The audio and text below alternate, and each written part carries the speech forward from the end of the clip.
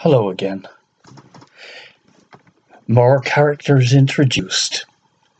First off, Leutha, and I think it's best to explain Leutha by explaining that up on the higher plane, we can't really say that these creatures have the individual nature that we have down here. In the last reading, it seems quite clear that Rintrah and his wrathfulness was actually able to enter Satan. And what happened was that the committee then who decided who should be blamed actually blamed Rintrah for the way that Satan was behaving. Now in this situation, we have Leutha, a daughter of Beulah, who is actually saying that she entered Satan and she was the cause of what he did. Now, she, as a daughter of Beulah, belongs to that dreamlike state. But as I stated at the very beginning, dreams can be of two different types, and it would seem here that Leutha is of a bad dream type. And, I think anyway, with this understanding, it'll help us get along with the reading. And then, if need be, I'll say a little more in the conclusion. And therefore the class of Satan shall be called the elect, and those of Rintrah the reprobate, and those of Palamabron the redeemed. For he is redeemed from Satan's law, the wrath falling on Rintrah. And therefore Palamabron dared not to call a solemn assembly till Satan had assumed Rintrah's wrath in the day of mourning in a feminine delusion of false pride, self-deceived. So spoke the Eternal, and confirmed it with a thunderous oath.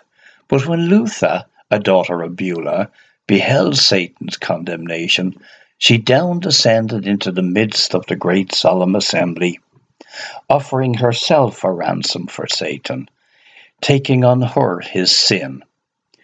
Mark well my words, they are of your eternal salvation. And Leutha stood glowing with varying colours immortal, heart-piercing and lovely, and her moth-like elegance shone over the assembly. At length, standing upon the golden floor of Palamabron, she spake, I am the author of this sin.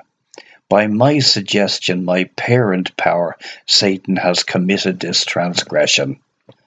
I loved Palamabron, and I sought to approach his tent. But beautiful Leutha, with her silver arrows, repelled me, for her light is terrible to me. I fade before her immortal beauty. O wherefore doth a dragon form forth issue from my limbs to seize her newborn son? Ah me, the wretched Leutha, this to prevent entering the doors of Satan's brain night after night, like sweet perfumes. I stupefied the masculine perceptions, and kept only the feminine awake. Hence rose his soft delusory love to Palamabron, admiration joined with envy, cupidity unconquerable. My fault, when at noon of day the horses of Palamabron called for rest and pleasant death. I sprang out of the breast of Satan, over the harrow beaming in all my beauty, that I might unloose the flaming steeds, as Leutha used to do, but too well those living creatures knew that I was not Leutha, and they brake the traces. But me the servants of the harrow saw not, but as a bow of varying colours on the hills. Terribly raged the horses. Satan, astonished and with power above his own control, compelled the gnomes to curb the horses, and to throw banks of sand around the fiery flaming harrow in labyrinthine forms, and brooks between to intersect the meadows in their course. The harrow cast thick flames, Jehovah thundered above, chaos and ancient night fled from beneath the fiery harrow. The harrow cast thick flames, and orbed us round in concave fire, A hell of her own making, see, its flames still gird me round. Jehovah thundered above. Satan in pride of heart drove the fierce harrow along the constellations of Jehovah, drawing a third part in the fires of stubble, north and south, to devour Albion and Jerusalem, the emanation of Albion, driving the harrow in pity's paths. 'Twas then with our dark fires which now gird round us, O eternal torment, I formed a serpent of precious stones and gold, turned poisons on the sultry wastes. The gnomes in all that day spared not. They cursed Satan bitterly, to do unkind things in kindness, with power armed to say the most irritating things in the midst of tears and love. These are the stings of the serpent. Thus did we by them, till thus they in turn retaliated, and the living creatures maddened. The gnomes laboured, I weeping hid in Satan's inmost brain. But when the gnomes refused to labour more, with blandishments I came forth from the head of Satan. Back the gnomes recoiled and called me sin, and for a sign portentous held me. Soon day sunk and Palamabron returned. Trembling I hid myself in Satan's inmost palace of his nervous fine-wrought brain.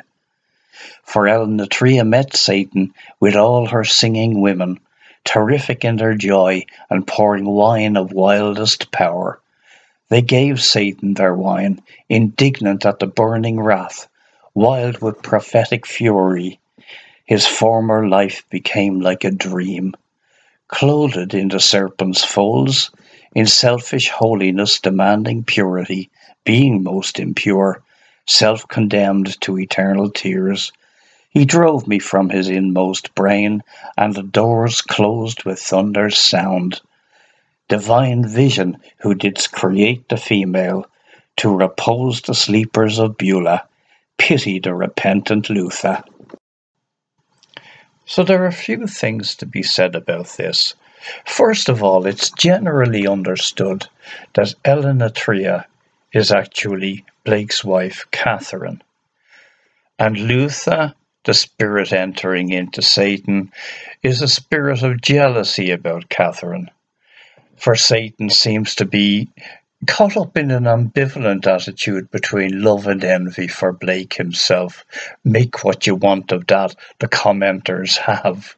So Leutha, anyway, she does her level best. She even fights off the gnomes, which are the other fellow poets and artists in the circle. And in the end, for all her trouble, all that happens is that Satan simply closes her off, kicks her out of his brain, and she's left redundant and sorry and lamenting for herself. Nothing left to do except thank you for listening, and that I hope to see you next time. Bye for now.